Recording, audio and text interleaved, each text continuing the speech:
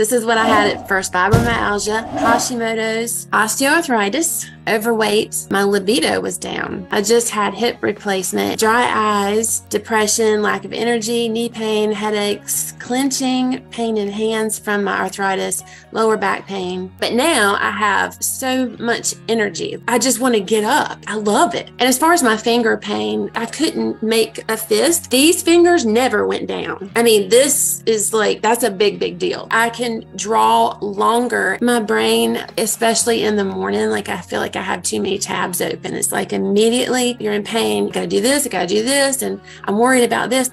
Not anymore. It feels good. I don't want to stay in bed all the time. And I did a lot. I'm just so excited that I'm actually participating in life.